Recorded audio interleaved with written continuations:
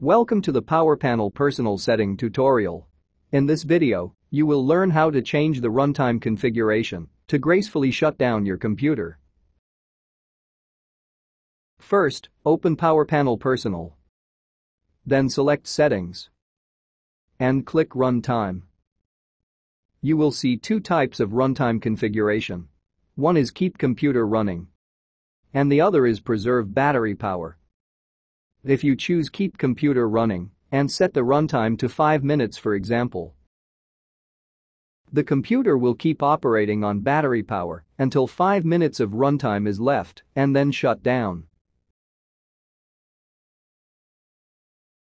If you choose the second option, Preserve Battery Power, and set the runtime to 5 minutes too, the computer will only run on battery power for 5 minutes and then shut down accordingly.